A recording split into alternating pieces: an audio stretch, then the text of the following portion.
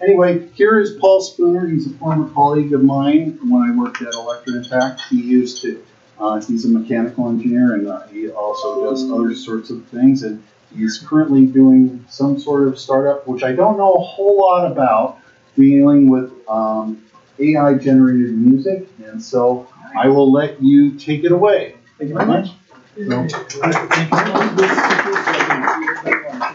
Well, it's not be hard to move this speaker over so I can see everybody while I'm sitting down. Or I don't want to break anything. Want to move the table? I could move. Yeah, I can move the I table. mean, the table's on wheels. Why don't we just move this over a little bit? Is that better? Just so that I'm not standing at the front of someone's speaker instead of the back of someone's head. Well, if you want to tell us a little bit about it before you start playing stuff. Yeah. Well, so this is kind of an interactive presentation. I'm assuming that you guys are mostly interested in audio quality reproduction. Is that kind of the focus of this group? So this presentation is not about audio quality reproduction, although there is some interesting stuff happening in the AI space with that. Who's familiar with like general AI technologies? Is anybody? About half. Yeah, 2/3. Sure. Yeah. Yes. I was going to say, not so much the quality. I would be interested in knowing what type of rights does AI-generated music has compared to what intellectual property restrictions and things. Yeah. How can they, it seems that they could potentially overwhelm musicians. Yeah. Well, so we'll talk about some of that. So this talk is mostly about what is AI-generated music and what is the space doing and how is it different from synthesis and stuff like that. So you guys are all familiar with synthesizers, right? Yeah. So the early synthesizers, they were in the 50s and 70s.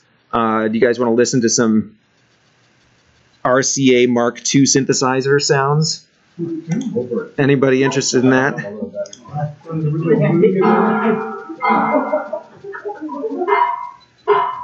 So kind of a toy, really, more than an instrument. Now, was this AI generated, or was this just playing? I'm just playing a YouTube video of the RCA. So a lot of this stuff is YouTube videos where I've got stuff, and you can all, if anybody is interested in anything here, ai.triup.com, you go there, and there's the whole presentation. I've got all my notes and stuff. So if I forget something, or you miss something, or you want to go back and listen to something, it's all right there. You can go and browse it to your heart's content. You can also just ask ChatGPT about AI music generation, which is part of what I did to prepare for this presentation. So I didn't quite finish. So most of you guys are interested in music reproduction. Who here is a musician who actually performs, creates music, produces it, something like that? 1, 2, it's a small handful. But you've got some interest in AI rights and things like that. Who's interested in live music production? Maybe you don't make it yourself, but you're interested in creating music. Sure, so maybe about half the group. Who's just here for the beer and talking to people? Yeah, okay, there we go. There's the honest people. Now I know who I'm talking to. So there's this, go ahead. No, I said for all these reasons. Yes, well, there you go, yeah. You can raise your hand for everything. So MIDI came in about the 1980s. So there was this synthesizer thing, but nobody could really do anything with it because you had to like set up the synthesizer for a specific sound, and you push the button, and then you'd have to reset it up for a different sound. You want to be able to do that easily. So MIDI was kind of introduced, and there were a lot of different standards, but MIDI kind of won out as the standard for digital music creation. And MIDI basically just tells the computer, okay, whatever system you're using for generating sounds, just do it with this note for this duration, more or less. It doesn't even do that. It tells it start now, and then later it'll tell it stop now, right? So it's not even a duration thing. But anyway, so there's MIDI, and then there's something called algorithmic composition. So this was something where you were basically using an algorithm or some sort of program to compose MIDI. So you weren't really composing directly to waveform, although there's a little experimentation there. But you're composing primarily to MIDI. So you'd have a computer program generate the MIDI, and you can plug the MIDI into a synthesizer or a sample library or something like that. So there's a piece of software called Cohen Pro, and this is obviously just a MIDI synth, more or less, as we would think about it today. But it's one of the first you could call AI music generation.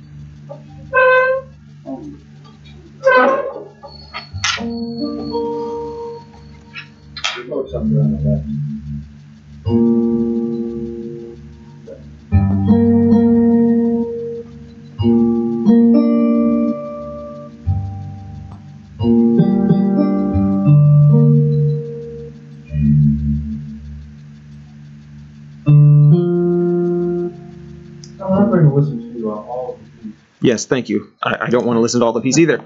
So so that's kind of mechanical sounding, but it's something. It's much better than the synthesizer just making beeps and boops and stuff. So then early 2000s, we had some machine learning stuff where people were experimenting mostly again with MIDI synthesization, where you'd have the AI do a little bit of MIDI composition and then plug it into a synth. About the mid-2010s, we had a lot of stuff where they were doing direct AI waveform synthesis. So this is instead of synthesizing a set of samples and then using the samples with a MIDI library to create the waveform, you're actually synthesizing the waveform directly for whatever your purposes are. So there's a little bit example, Magenta by Google. We've got, here's just a kind of a, where is this? This is a jam session that somebody was doing. So this is a live musician pressing some keys, and then the AI was playing along with him, more or less. So it's the human, and this is the AI. And then here's the human again.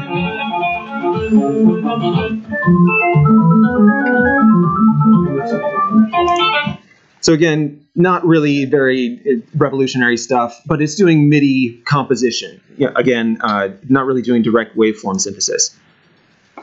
Finally, we get to flow machines. This was in, let's see, when was this? 7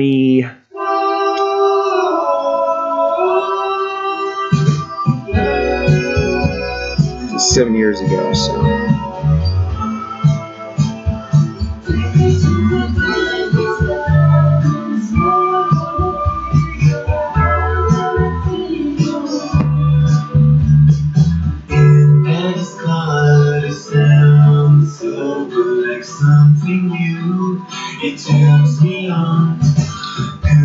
Just raise your hand if you want me to stop, and I'll stop. So what's going on there? So that was, it was composed by AI in the style of the Beatles. I believe it was produced with a sound library. I don't think that it produced the whole waveform. We will get to direct waveform production shortly. But voice AI too? I don't know. I don't know if they did a voice AI or if they just crushed down a human recording. I think though that was driven by MIDI, right? That was still. Well, yeah. So this is back in 2016, I believe, and I think that was also a MIDI composition.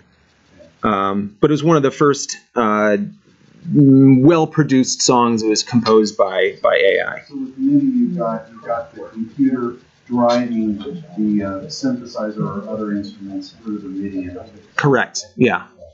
And that's in contrast to what you were saying, that rather than pulling from a sample library? Yeah, well, so you can use a sample library. That's a distinction that I'm not quite getting yet. Sure, yeah. So a sample library synthesizer is you've got a whole library of samples. Yeah. You've got a note played quickly, a note played slowly, a note played with a vibrato or whatever, and then different notes played at different pitches. And then you can have your MIDI synthesizer pick which one you want to use and plug it into the song and create the waveform by picking out this library. There are a lot of direct synthesizer-based MIDI systems where you just have a MIDI waveform generator. I think I can explain this a little bit. Go ahead, Jim. Basically, you have your old style back in the 70s. You had your old style analog synthesizer. You all know the sound of the analog synth. Very, versus in the 80s, they came along and they started making digital synths, and a little bit later in the 80s, they made sampling synths. So they would actually take a sample of an instrument, and that would sample it, and then from there, you could put it on, play a horn or whatever on your keyboard based on that sample that was put in there. So what's going on here is he's talking about a computer driving a MIDI interface to that synthesizer, and that synthesizer then is playing basically automatically. Instead of having a human on a keyboard, the computer is controlling the keyboard effectively. Yeah. Okay, so that's what he's talking about. So in the 90s, Frank Zappa, before he died, was composing on what I think it's called a synclaver, I think it was called. And because his music that he was composing was too difficult for humans to play. And he used that all the way through the last 3 years of his life before he died. It's definitely in 95, I think. But he used that exclusively, I guess, for his classical music compositions that he was doing at the time. We've got one from not quite that far back, but it looks like 2012. So this is someone playing on a piano, or it's a synth piano, but it's a sample piano. We can do things to it that we were previously able to do with synthesizers. Might chorus it a little bit.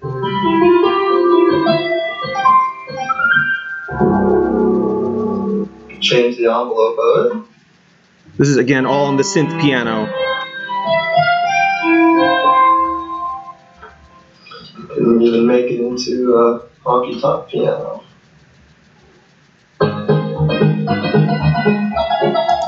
Let's see here. Okay, well. So this is the synth claver now. Sampled strings. This is a string of 7 strings across the keyboard.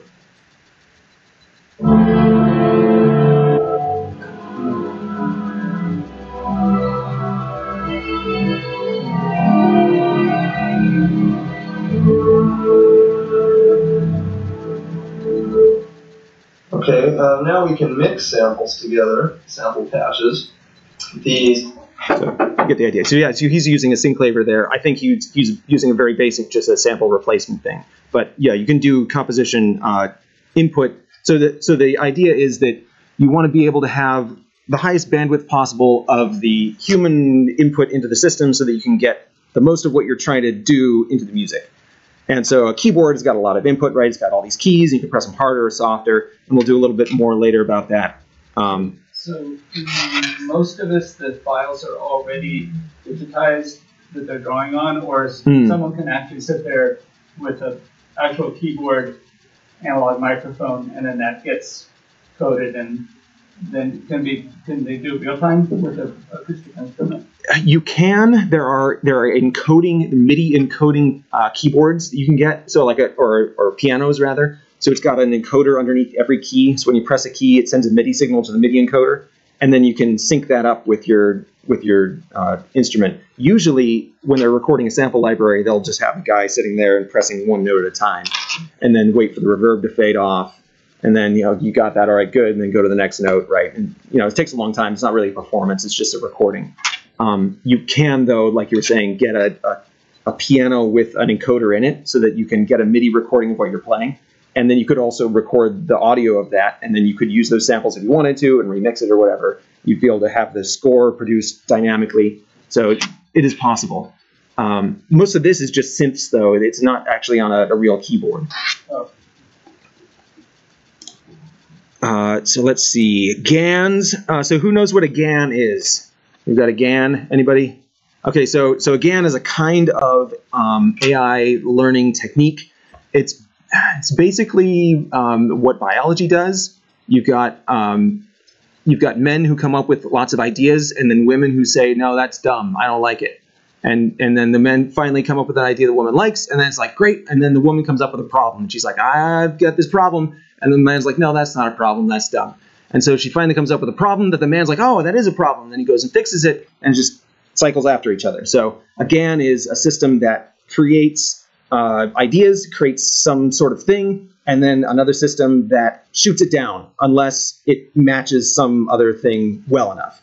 So in a GAN, training against music, you have a library of music. You've got your judging GAN, your target GAN, and it says, okay, is the thing that this model's producing better than the thing that I've got stored over here, right? Is it better than the actual real life thing?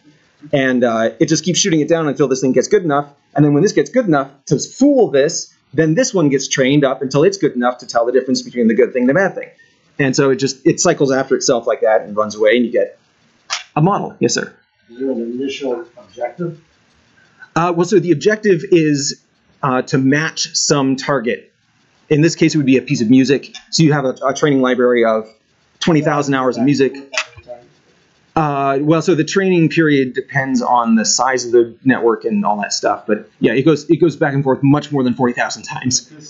This is something that happens probably long before you're even trying to use this in real life. This is when they're actually training these. Yes, that's correct. Yeah, so we can go into a little bit of well, sometimes there's retraining that happens on some layers. So you've got a base architecture, and then you can retrain layers of it for a specific application. I think I think some of these apps actually do that in real time, which is one of the problems with doing it. I mean, it's not actually in real time. We've got there. How much time do we got? We're almost halfway through. How did that happen? All right. So let's see. Let's get to the real fun stuff. We've got MuseNet. Who's used MuseNet? Nobody's used it. Good. This will be fun.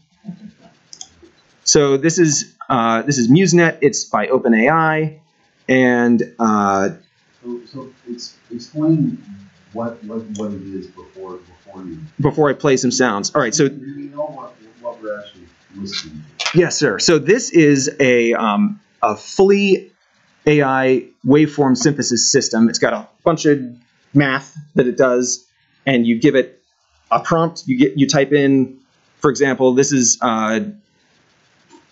some jazz piano and bass drums, and then it will produce a section of music based on that prompt. So here we go.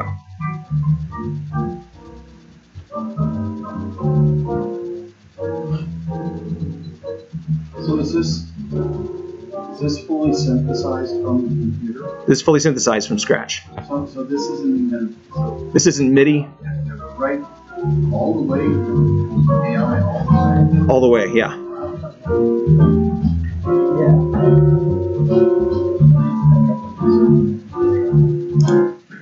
So that, I mean, you probably actually get more interest listening to that than some of the other stuff we've played so far. Yeah. Well, so I'm kind of working up to where we're at today. Here's some based on the first 5 notes of Chopin's Opus 10, number 9. So if you're familiar with that piece, you'll. And that's just improvising.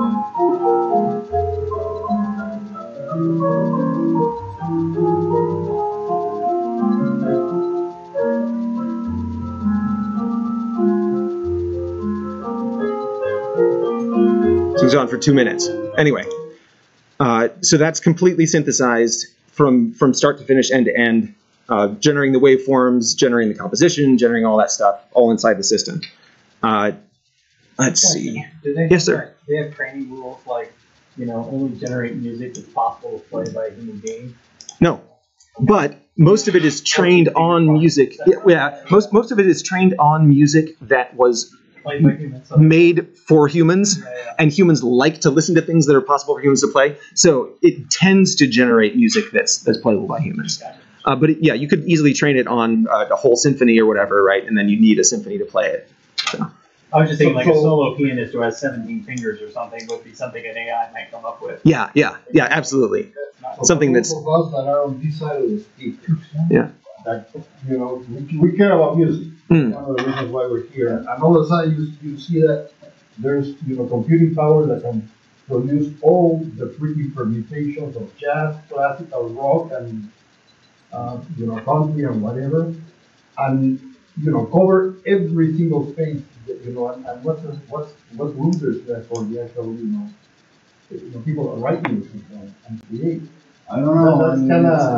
That's Well, AI is invading every intellectual space right now. So maybe we don't care if it's good enough, and we care that it comes from a computer or that somebody wrote it. It's artifice versus art. So there's some good news. That model cannot do voice at all. Like it's just all it does is instruments. Yes, sir. Does that take into consideration emotions? Like can you program, like you wanted to make someone sad, make someone happy, blah, blah, like music does? We'll do some live stuff at the end here, and we'll try it. We'll see if it can hit that target. Because there's live stuff now that you can generate in a couple seconds, and it'll. You want to make people cry. Yeah. It's reading the tax code, I think, is what it's going to do. Yeah. Is that what you wish for us today? Oh my God. Really feel it. So that was MuseNet. 2 years later, they came out with Jukebox. Jukebox does do voices, so here's some completely synthesized. This is pop in the style of Katy Perry. So again, end to end.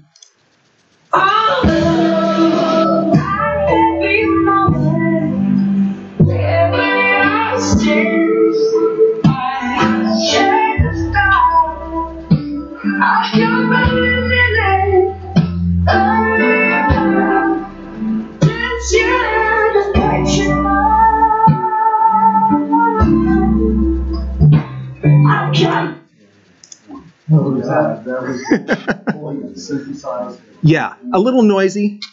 Let's see if we can get another one. I don't know. Do you want Frank Sinatra? Do you want some Joe Bonsama? No, Sinatra. Sinatra. Classic pop in the style of Frank Sinatra.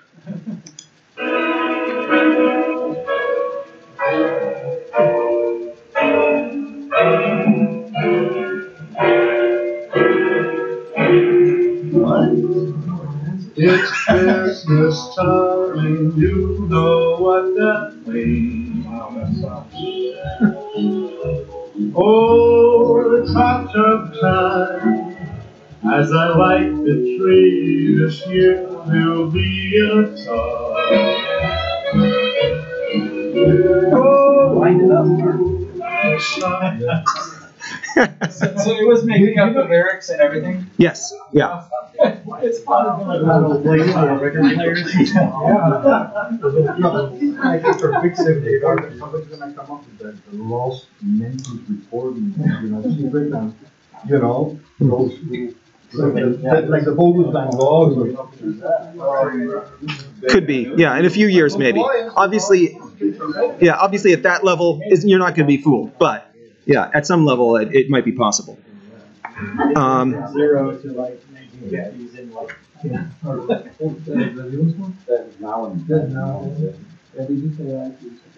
Right. Yeah.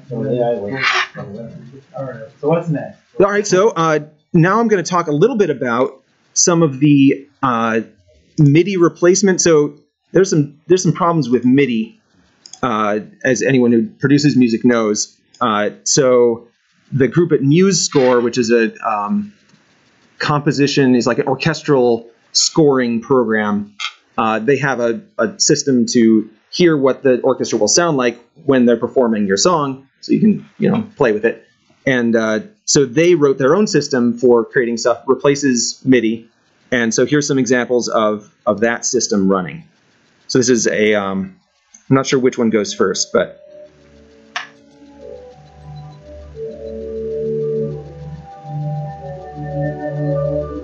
I think this is a recording.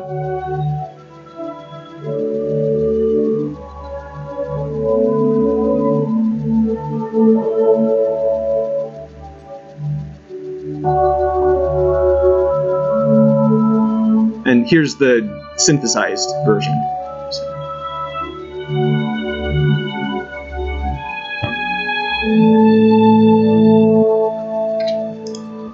Let's describe the chain of hardware that's creating that. So that is based on a sample library, but it's not using MIDI. It's using a different system that allows it to do growths and decays and a little bit more movement in the sound. It was markedly better. Yeah, better than MIDI at least. So anyway, I'm kind of moving all this over very quickly, but as I said, you can go to the page and there's links to all of these videos. You can look into them yourselves if you want. There's some really interesting stuff about MuseScore and how they're doing their sound sampling, collation, and processing and stuff. Let's see. Let's get a little bit more. Here's the orchestra again.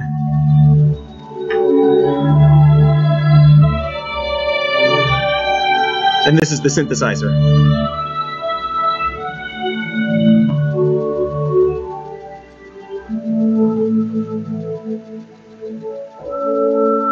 And back to the recording. Anyway, you can do that all day. So that's some synthesizer stuff where it's a sampler, but there are also very good synthesizers now that are doing real-time synthesis of guitar, piano, or whatever, using noise and filters and things like that. You can look into that if you'd like. In the London Symphony, just do a whole big thing on sampling. It was a huge thing that they've made available to engineers now for samples for. It might be the same thing. I don't know. I don't know if it's the same or different, but Really extensive. yeah, MuseScore did a very large project to sample a bunch more stuff because all the sample libraries are using MIDI more or less, and they needed to be coded differently so that they could pull them out in an intelligent way for the software to use. So MuseScore is also talking about integrating AI composition so that you can say, well, I want a gloss here, and it'll just compose it directly into the score, things like that. Or, you know, I want a whole song that's in the style of this other composer, right? And so it pulls the composer in and generates something. But again, that would be composition. That wouldn't be direct waveform synthesis, although you can see where they kind of overlap. So there is a synth called the Osmos 2. Does anyone know about the Osmos? It's basically a keyboard, but it's got Aftertouch. You guys know about Aftertouch? When you're playing on a piano, how hard you hit the key and how quickly you hit the key both affect the sound. So you can touch it very slowly and it'll make a soft sound. You can touch it very slowly, but give it a oomph right at the end to kick the hammer onto the string after the dampers come off. That gives it a different sound. So there's all these different variations you can do and how exactly you touch the key. The synthesizers then, after a while, added a feature where, well, they've got this little sensor in there so they can do aftertouch, where you can press the key and then push on a little harder, it makes it louder, and let off a little bit, it makes it softer. And so you can vary, kind of like a violin, right? Where you can play it louder or softer while you're still in the same note. So the Osmos, which is a favorite for musical performers now, is same thing. It's got aftertouch, but it then also has, each key has a lateral motion, so you can bend the pitch of each note while you're playing. Yeah, exactly. Or individual ones or whatever. You can sample different instruments based on if you strike or press. So you can play a xylophone and a bass drum at the same time or whatever, right? It's just anything you want. So it's a very cool input device. There's another thing called what was that? There's also the Rolly Seaboard, I think it's called. Yeah. That's similar to what you just mentioned, the Osmos. Okay. There's a few metal bands I'm aware of. How do you spell it? ROLI. I think it's called Seaboard. Rolly Seaboard, SEABOARD. Yeah. Yeah. That's really cool. It has this kind of like compared like keyboards, like a computer keyboard. So the cheaper ones have like a membrane instead of using mechanical keys. So yeah. It's the same kind of technique that they have like a membrane that. Okay. Sense. Yeah, it's pretty cool. And it does pitch bending and stuff on each key and stuff? Yeah. That's cool. Yeah, yeah. Oh, yeah, there you go. I'll put a link to that Seaboard in the document. So there's another AI. It's not AI music generation, but it's an AI interface where they had a dancer hooked up to a bunch of sensors, and then they used an AI, which is a very basic AI, but it was a transform to take the motion of the dancer and transform it into a musical composition. So they were doing a dance, and the composition was generated based on the dance. I don't know, it seems kind of gimmicky to me, but that's another thing that's happening in AI space. They're experimenting with input methods. Let's see, that's the Osmos. Put the Seaboard on there. It's an electronic version of kind of like a tabla player and think of an Indian dancer or something like that, where they're just like one mind together. Yeah, that's the idea. And the rhythm and everything. Yeah, I think that was the idea. I don't have a sample of that. They didn't have a lot of good stuff, but. So it's not like the AI is soloing to the dance, kind of. Yeah, accompaniment, right? AI accompaniment, kind of. There was still a lot of sampling. I forget how they did the synthesis on that one, but obviously you could plug it into whatever synthesizer you wanted. So here is, bringing us up to today, live, there's an app called RiffFusion, RiffUsion.com. You can go on there and generate, I think they're like 12-second samples, but I don't know, what do you want to hear? Make My Wish Come True, Eeny, Meeny, Miny, Mo, Woke Up This Morning in the Misty Embrace, November's Autumn. Here's a classical kind of one. I don't know what this. You no kuchiga, pitali hali twitte, arkanai your or. So still a little mushy, still a little, synthy, but these are generated based on a prompt. So, I mean, we can do it right now. Does anyone want to generate a song? Just give us an idea of what kind of inputs required. So, catchy energy, anime chaos. The one we just listened to was Whisper of La Lost Love. Make us cry. Make me cry. What's your name? Who should I make cry?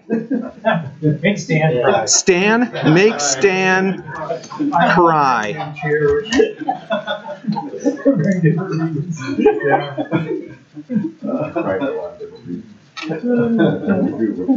So it's processing it, it's doing some AI stuff. It's processing Stan. Oh God.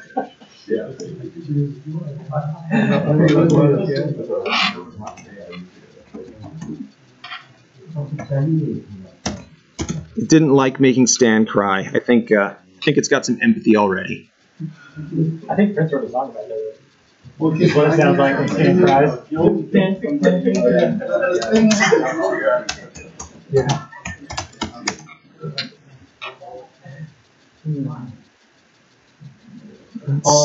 Yes, sir. We have no idea what kind of inputs required. Yeah. So you need to give us at least an example of some input that generates something. So we. Yeah. Well, those were the. We're just lost. Here we go. Melancholy melodies. So we've got two examples. Here, let's see how this works. Tears flow into a sad tune. A broken heart sings along.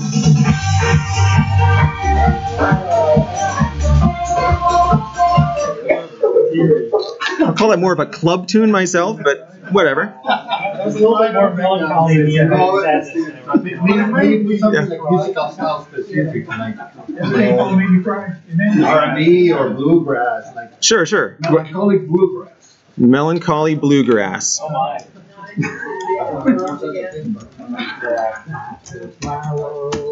Wait for the banjo. Banjo and the fiddle. All right. Melancholy bluegrass. Let's see what it comes up with. Heartbreak's Lament. In 3, 2, 1. In melancholy bluegrass.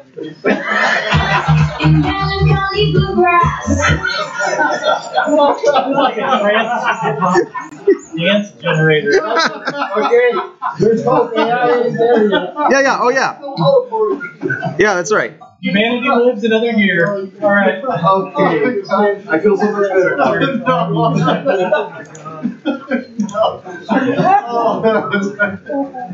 Oh my goodness. I will say it's fair to say this is probably the most laughter and mirth this room has had in several years. Good. This is great.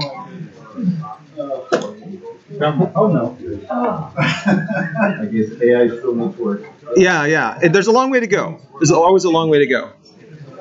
Who watches 2-minute papers? Anyone watch 2-minute papers on YouTube? Yeah, so, the law of papers is. Another good thing to try out is, you can use LLMs to generate prompts for this purpose. Yes, if you're too lazy to even write a prompt, you can have the computer write a prompt. You can basically tell them, here's the documentation for the library that generates the music. Yeah. I want this kind of music, help you generate a prompt for it, and it'll do a pretty decent job. It can, yeah, it can. Yeah. So bored. Because a lot of those, they actually, there's a very particular way for giving them a prompt that will be effective for them. Right. All these models are kind of like brains, they're black box. You're not really sure, how it works, what works better or worse. Right. So it's kind of a matter of trial and error. Yeah. But definitely a long way to go. Absolutely. So I've got another one running in the background here, but we're Q9 of 9, so it might take too long. What are you using right now? What is it called? Right? So the one that we were just listening to is Rifffusion. Rifffusion, yeah. Again, ai.trap.com goes to this document, and the document's got all the links in it. So if you forget something, you just go there and you can look it up. So we were just listening to Riff Fusion. I've got Music Gen running in the background. Let's see if we can get AI Test Kitchen to make us something. Make us some melancholy bluegrass. We're not going to give up on it yet.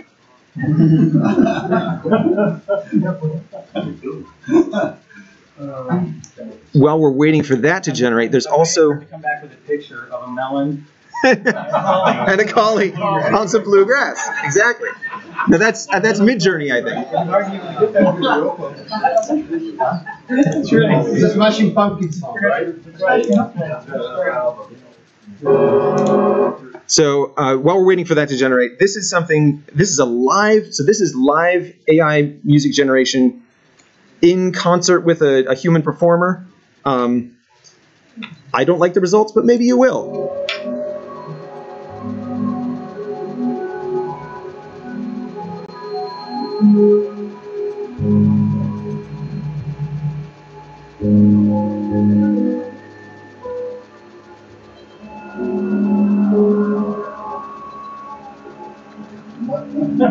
What year is this from?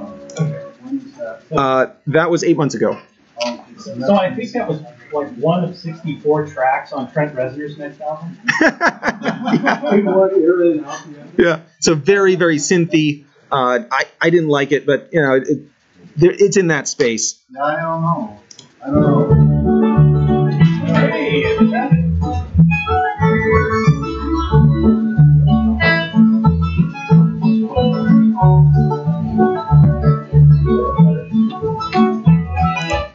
So Alison Krauss is now trapped under Union Station. Yeah. Singing for help. So he seemed to get out.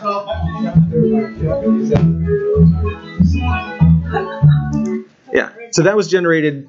Just pushed the button and generated that based on the prompt melancholy bluegrass. So that's all I put in there. It came out with, not great, but yeah, it played something. Yeah. It was at least melancholy and bluegrass sounding. 60% of the way there. Great. Too bad you can't program in, make something beautiful. A beautiful melancholy bluegrass. Oh, just beautiful. Yeah. Because humans produce stuff. They go, I think that audience is gonna like this. Yeah. And if the computer could learn to do something like humans will like this. Mm. Yeah. Currently, it just trains against data. There's not live training happening.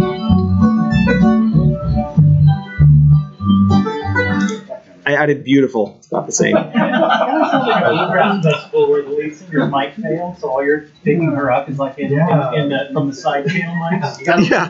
Yeah. Is that also something when they do facial recognition, they're training it? It's the same type of. So yeah, a lot of the modern AI methods use a GAN in their training. It's not an architecture; it's a training method. So yeah, a lot of them do use that. There are other diffusion models, are another big one where they basically take a set of training data and they add noise to it. They just keep adding noise to it and then asking the AI to train all the way back to the original. And eventually they can just give it noise to begin with and it'll train back to something that sounds like the original.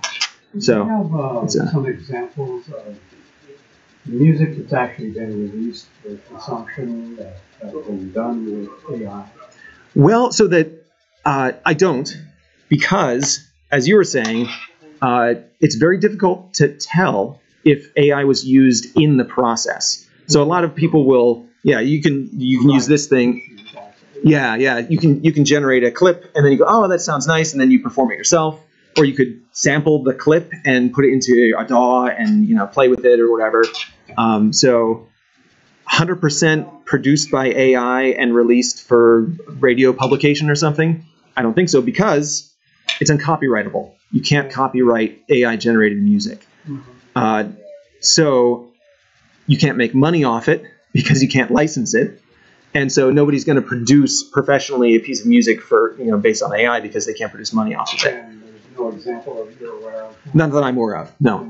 Because again, it doesn't seem like it would be a good idea to do. If you're doing maybe I can look at them. Let's see. Somebody's doing their skateboarding video and they want a soundtrack and you cannot use just any music because they shut it down immediately.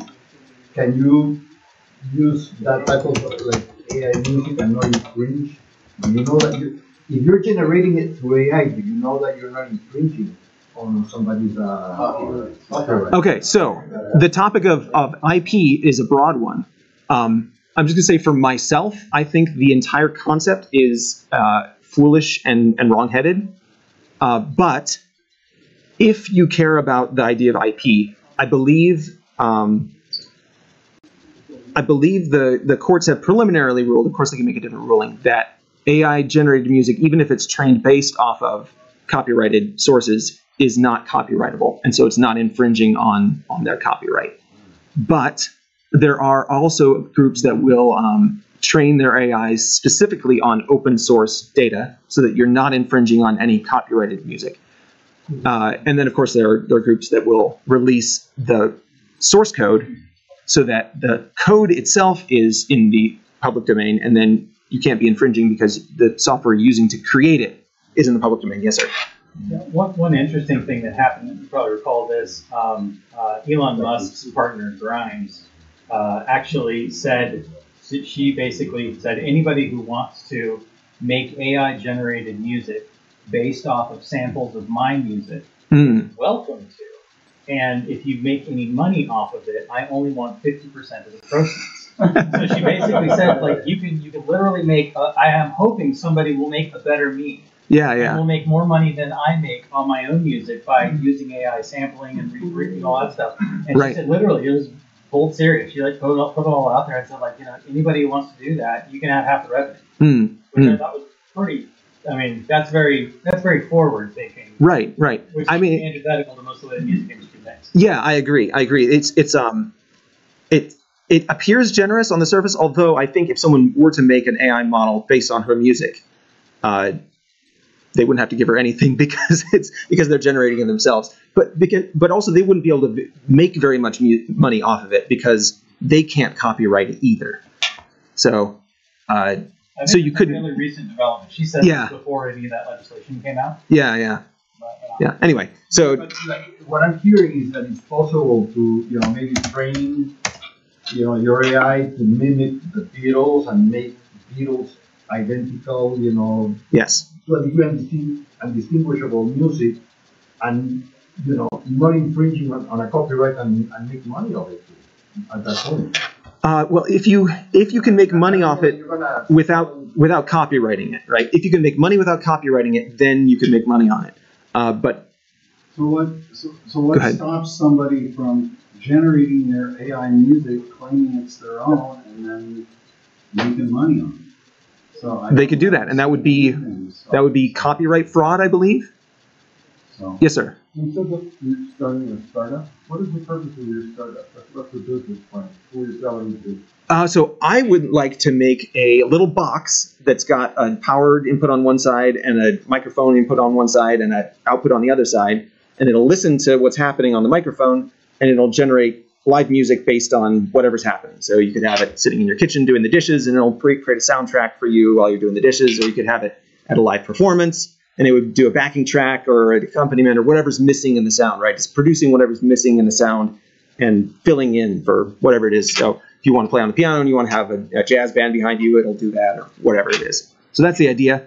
Obviously, the technology is not there yet, but now's the time to start thinking in that direction, kind of try to figure out what would be needed, what kind of features we want, and how interested people would be in that. So if you chain together like 24 of these and make your own orchestra. Yeah, well, I mean, you could just tell it to make an orchestra, but yeah. But have it improvise off of the other one. Might be interesting to see the emergent behavior. Yes, yeah, you could. Yeah, you could, or feed it back into itself. Right. That's how the longer generation systems work. Is they can only generate about 10 to 20 seconds at a time, and so they'll just take 20 seconds. They'll cut off the last 10 seconds, feed it back into the generator, generate another 20 seconds, and then cut off the end and feed it back in. And so it has some cohesion. Otherwise, it kind of loses track of itself, like you were talking about with the AI. Yeah, with AI conversation, you'll be talking about something, and then it'll lose the thread of the conversation and go on wandering off on some other topic, and you have to go, no, come back. So this is the same kind of idea where at the beginning of every prompt, you're like, we're talking about this thing, don't forget, right? So you start with melancholy bluegrass, and 5 minutes later, all of a sudden, you're like trance or something. Yeah, you always end up in a trance dance party somehow, I think, when you're in AI. Yeah, so it feeds back the, a lot of times it'll feed both the prompt and the last 20 seconds or whatever back into the model so that it's got the context so that it maintains cohesion with the rest of the composition. But yeah, you could easily do something where you have a little dial and you tune between different genres or whatever. There's some really cool charts on the AI music generation. I think, where was that? You can call that dial the prima donna dial, and so if it's really full, it ignores everything. It ignores everything else. Yeah, exactly. Yeah, the artiste dial. Have some of the models that you've mentioned today, are they what's operative in the type of boxes that are used by like a solo performer who wants accompaniment for himself, and he'll like play a note and he'll hit a button, and then it'll copy that and it'll bring it back to a certain rhythm, and then it'll hit another one, and it'll blend those two together, and they come. Pretty soon he's got a band playing behind him, and he's playing his guitar and rip his guitar in and out of it and sing and whatever. Yeah. Is that So that's a looping tool or a loop box or something like that, and to my knowledge, they don't use any AI because you don't need it. It's just sampling. It's basically just an automatic sampler where you push the button, it starts recording, and you let go, and it just plays it back in loop. And they've got a little bit of processing in there so that it loops nicely and so that it lines up with a click track. Usually you'll have a click track play in your ear so that you're synced up with all the other tracks and stuff. But I don't think they're using any AI for that. But there's no reason they couldn't. So the main thing is, as you notice, let's see if we got music gen. Oh, we finally got some music gen going. You might have said this already, and I might have missed it, but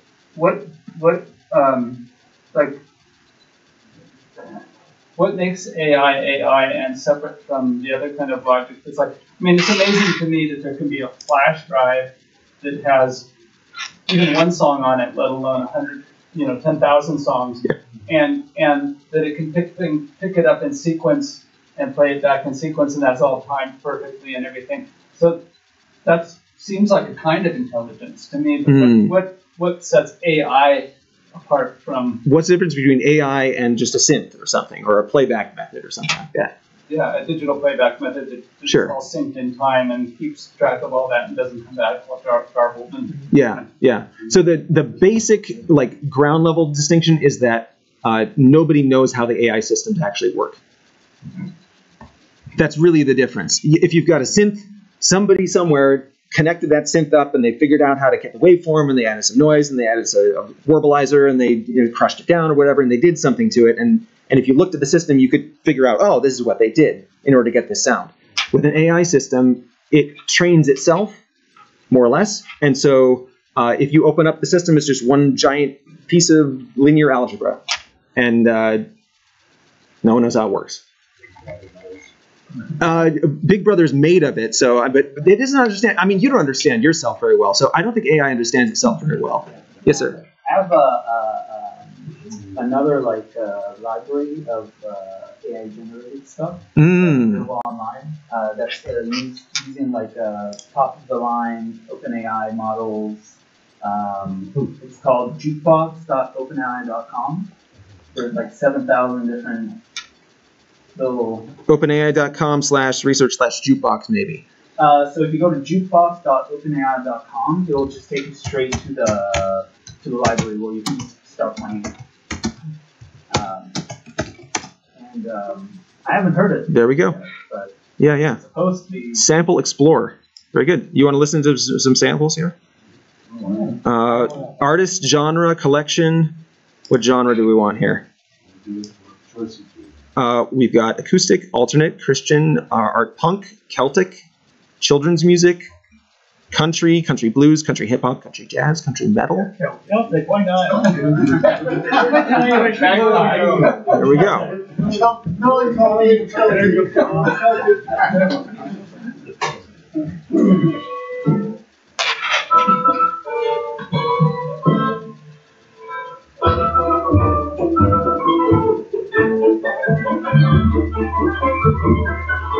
There's only one of these. I can tell why.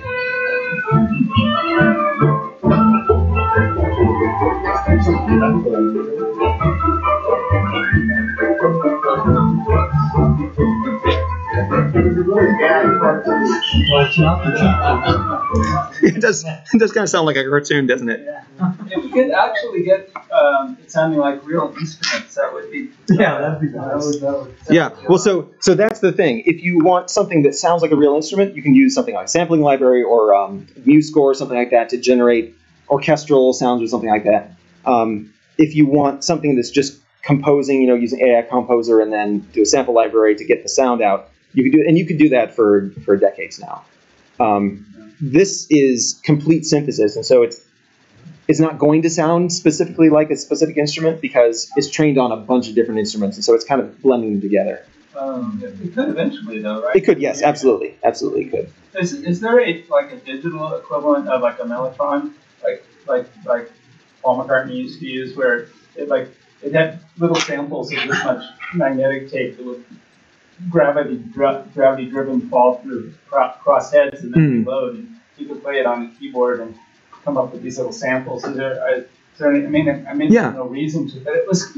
It's called a DAW, a digital. Kind of tones in a lot of their compositions. Yeah, it's called a digital audio workstation, or DAW, D-A-W, and it's basically that. It's a piece of software that you can use to create music of whatever genre you want, using samples or synthesizers or whatever, all together at the same time. Lyrics, music, background, whatever. And digital audio workstation. There's quite a few of them you can choose from.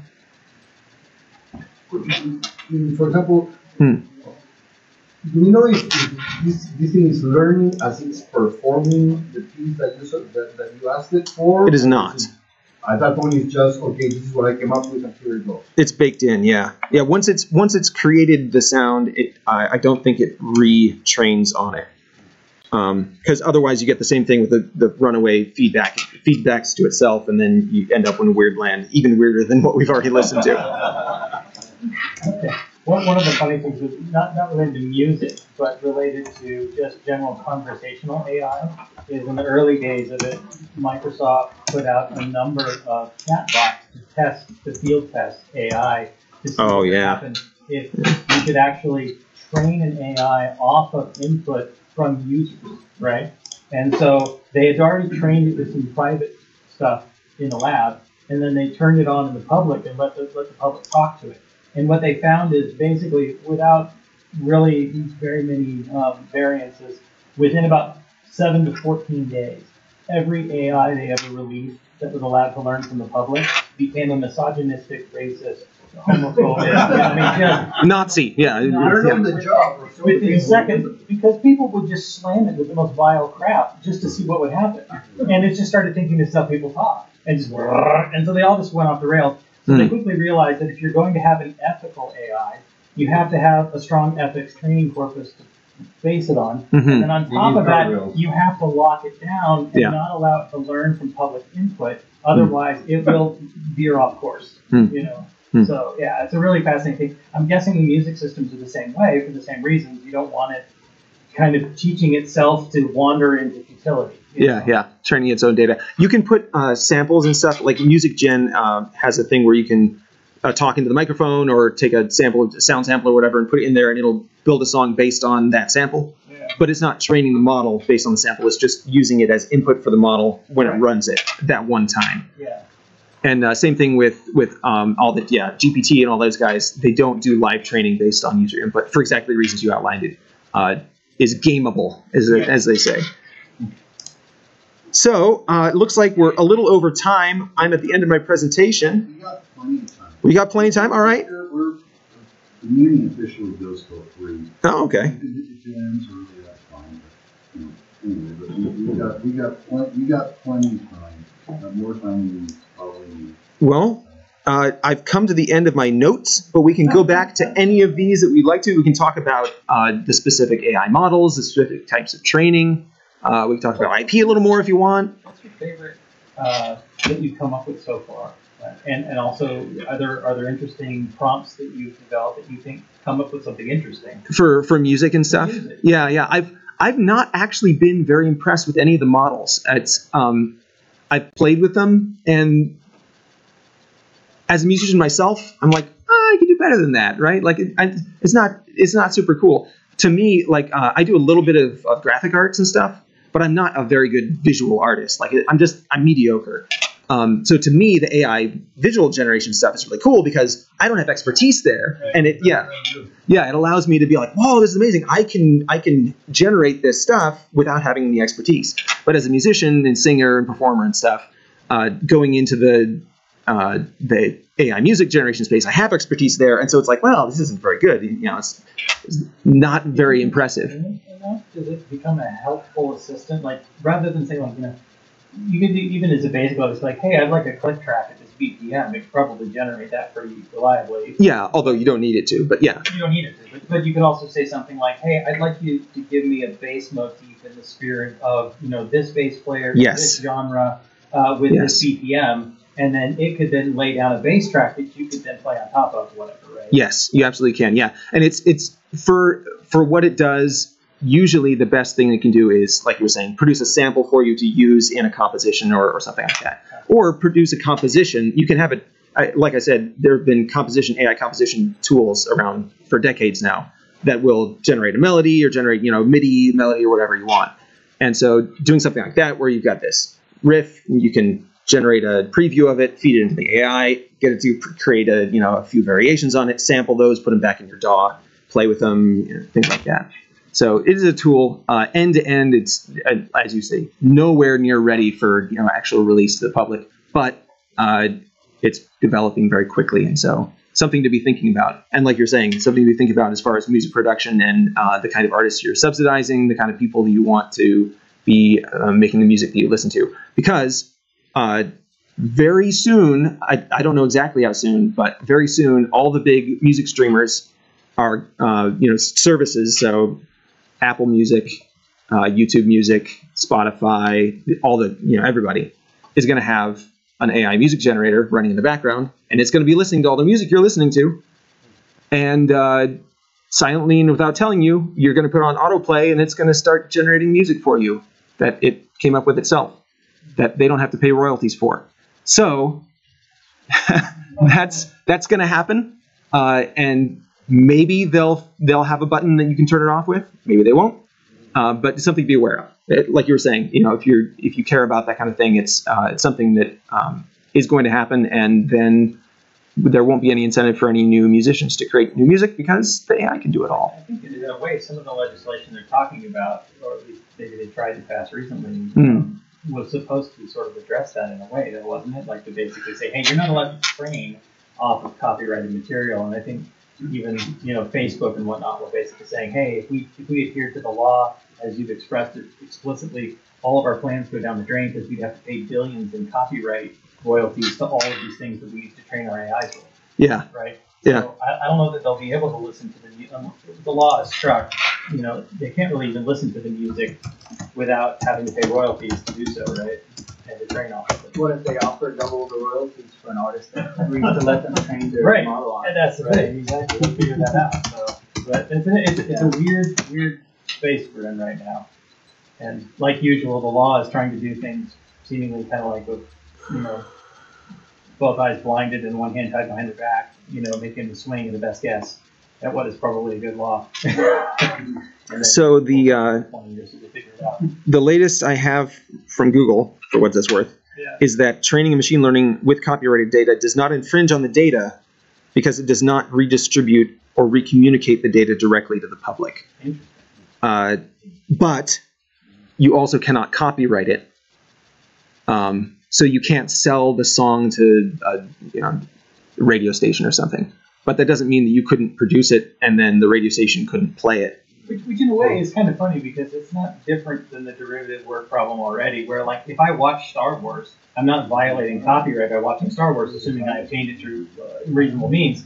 But I can't go write a Star Wars book. Well, I can, as long as I don't publish it for profit. Right, right. You can publish a fan fiction of it. Try to sell my fan fiction. Yeah. IP lawyers are going to come crashing down on me and saying, hey, this is clearly derived from Star Wars. You owe us money. Right. Yeah. But you could write your Star Wars fan fiction and then feed it into ChatGPT and say, change it to all the names to something different. Star Wars thing. Yeah, and then it would be the same story, just have all different names in there, and you put a disclaimer, all the names were changed to protect my copyright infringement lawyers, and you're all good. Except that you use ChatGPT to generate it, which is by definition non-copyrightable now. Oh, crap. Yes, true. Well, but you don't have to tell anyone that, right? Again, people could generate music and say, oh, I came up with this, I did it. The test case for that is going to be like, okay, well, show me your chops. Like, can you actually play an instrument, right? Can you actually sing? And if they're like, no, I made all these songs, but I don't perform. It's like, well, maybe. There's also simple composition, and you can if you can write it and somebody plays it and it's appealing, then you did right. You did the right thing, and you don't have to perform it yourself. That's true. Yeah, and music producers are going to run into these sticky quagmires. They're already running into, of course, because you can have someone write the song and someone else perform it, and then who has the rights to the song and who has the rights to the lyrics and who has rights to everything. So it gets very complicated. Another, I think, important thing to mention is Google and other companies, as these models are getting better and better, they're aware of all these problems. Oh yeah. As far as I know, there are a few companies that are working on adding watermarks to videos, pictures, audio files, whatever it is that the AI generates. Yeah.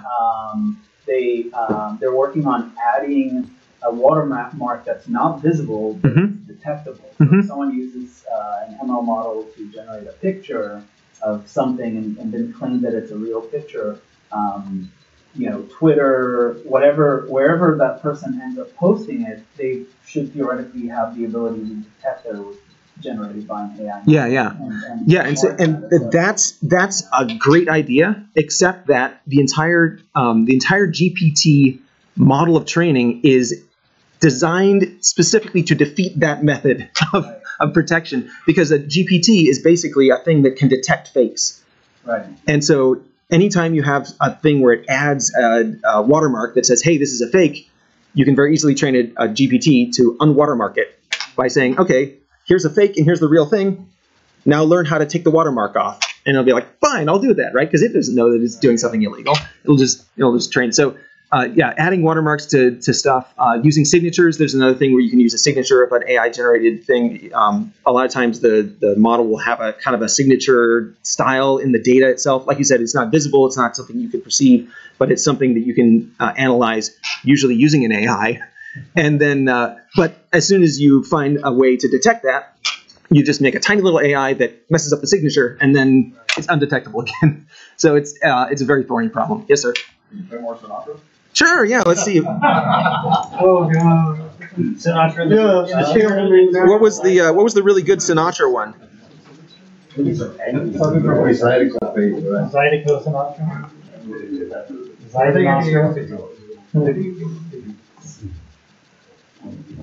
Let's see. The pretty good one was Jukebox, right? Yeah. Let's see if we can get some more Jukebox Sinatra. Artist. Frank Sinatra. Oh, we've got so many to choose from. Let's see.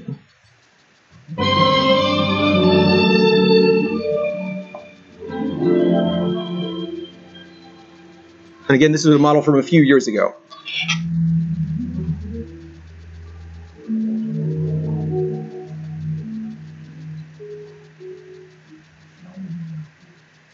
I never knew what I would do. It sounds like I'm on hold. Yeah. Hold music. For the hours I need for you. Did you really for the moment of you life is for. Was I gonna spend the life and more? But this time, just the way that I feel about you. Don't walk away. Don't walk away. Say without you. Yes, it's making him sad. Not just fool around. Finally makes I promise I won't let you down. This time it's me. This time it's me. I finally know why you have to go away. So I'm not sure if the noise is in the generator or if it's in the source. Enough of that? Well, it sounds crappy, but it's amazing that it can do it. Yeah. So a lot of the AI stuff is dancing bear phenomena. Who's familiar with the dancing bear phenomena? What is it? You can, if you don't know that there's going to be a dancing bear, like in a video, you could you wouldn't even notice if there's some other stuff that are, That's the gorilla phenomena. But yeah, that is a thing too. Yeah, where if you're dancing bear. So back in the Middle Ages, they would have a fair or something like that, and someone would go out and catch a bear and put a chain around its neck and put it on a pole, and they train it to dance. And people would be like, "Wow, that's amazing! That bear can dance." But they weren't impressed because the bear was doing a good dance. They were impressed because it was a bear. And so it's the same thing. This is impressive not because it's good music, but because an AI was able to do it from scratch using a very small input. So yeah. But eventually. The pun was intended. Scratch, the pun was intended. I guess so, yeah. Something I'm curious about is that almost all the examples you played that are kind of soft enough that you can hear it are really, really noisy. And sometimes one time it almost sounded like I thought, is this trying to emulate a live performance at a jazz club? Because it sounded like background talking. Other times it's just static and whatnot. I wondered if is that intentional or is that just the technology isn't there yet to produce a clean sound? Right. Comment on that. Well, so you can always filter it if you want to, but that kind of defeats the purpose of having the AI do the whole thing. I suspect that it's both. I suspect that there's both noise in the training data, so it's generating based on what is heard, and there's probably also just some inconsistencies in the way that the music is generated that generate noise in the output. So it's probably both.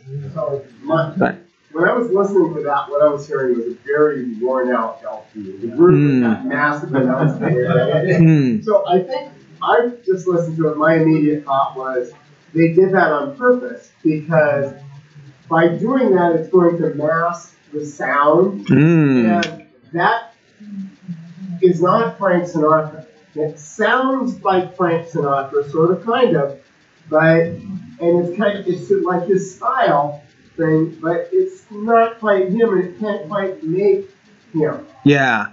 So I think that you would mask that somewhat. That was really masked. Yeah. There's a whole bunch of these samples if you want. They've got 259 of these Frank Sinatra clips. If you want to look at it's just on jukebox.openai.com. And you can filter it by artist. You can listen to all the very low quality AI-generated music that your heart desires. Right. Well, it seems like it'd be interesting to find out what they trained it off of, right? Yeah. That would play into what the final product was. Because if you train an AI to produce sound that comes from scratchy old LPs, it's going to do a fitness to try and create a scratchy old LP sound, right? And so Frank Sinatra to it is some voice underneath a layer of scratchy old LP sound, right? And so it's just doing whatever it's told. But if you take some really great recordings, not just tape sessions that have been refined, tweaked, and cleaned up to an immense degree, and then you run that through a model and say, make me a new Frank Sinatra sound. It's not going to have it strapped on. It's just going to sound as good as that training data was, but different. Right? Well, not as good as necessarily, because obviously the difference is going to make it sound worse right now. But in 10 years from now, you might get ultra high definition Frank Sinatra reborn, and everybody would freak out. Frank! The four people who are still alive who knew him would be like, it's Frank from the roof. What I can see is for a market in this. okay, like when I was back in college and I had my band, it's like, well, we didn't have anybody that could play bass guitar. And I played drums and sang, and I can't do either. So that left us with virtually nobody that could play an instrument or sing or anything. And the ability to come up and make stuff that actually sounds good, come up with a really good bass guitar riff, or something like Paul Simon would go in and write this stuff, and it's just phenomenally well thought out. I mean, everything just fits together. You get like Foreigner, okay? Everything they did was so well put together. Everything. Okay, well, if you don't have a really good bass player or something like that, you could go in and get this thing to generate some different bass, bass guitar tracks for this song that you kind of got the vocals and stuff laid down. And then when you walk in, when you set up your time for your studio, you say, I need a bass guitar player that can play this. Right, right. This is basically what I want it to play. They can alter it a little bit, but all of a sudden you can do that. Yeah, yeah. I was told that Michael... Yeah. I mean, they would actually be playing it, but the idea of getting it so you've already got something when you go into the studio or something, or into your basement, or whatever you do, that's there. I was told that like Michael Jackson, and I never really looked this up, but I was told that what he would do, he would come up with this stuff in his head, and he couldn't play an instrument worth anything, nothing. And so he would sit there and he would tell somebody that plays guitar, well, I want it to sound wow, wow, wow, wow, Right. And then he'd sit there and try to talk this guy through until he could come up with what Michael Jackson heard in his head. Yeah. To do it. And again, getting something like this that can do this and move that stuff along to where you can actually give it to somebody that can actually play it artistically. I mean, it's kind of like drum machines are great if you don't have a drummer. Right. But if you can actually get a drummer, not everything is perfectly in sync, and it sounds much better. It just sounds real. It sounds artistic compared to just a bad drum machine out of the early 80s. Right. You know exactly what I'm talking about. Oh, yeah, absolutely, yeah. Yeah. There's a lot of music produced today that they just use drum machine on the drum track, and it's like, it's too mechanical, right? Yeah. I mean, they have some really good drum machines now. They do, yeah. But not everyone uses them. Back in the 80s, yeah, again, it's one of those things. It's like, just, if you can get the concept and get it to a real drummer, there's a lot of really good studio musicians around. Right. That can do this stuff. If you can give them the concept of what you're trying to get and say, here, flow with this. Yeah, and like you were saying, back in the 80s, the drum machines were kind of garbage. They were better than no drummer, but they were kind of not great. Yeah. Nowadays, you've got a drum machine that's more or less as good as a real drummer, if you're willing to put up with a little lower quality sound, on the output. I'm fairly confident that the AI is a similar kind of situation where we're in the 80s of the drum machine phase, where it's like, well, I can hear what it's trying to do. It's not doing very well, but maybe a couple of years down the road, it's going to be not perfect, but quite good. So, yeah. So what happened to the Beatles now and then? That was just Beatles last week. I haven't had a chance to hear that on a good system yet. It didn't sound very good when I listened to it on the phone. No? Do you want me to play it? Yeah, go ahead. Yeah.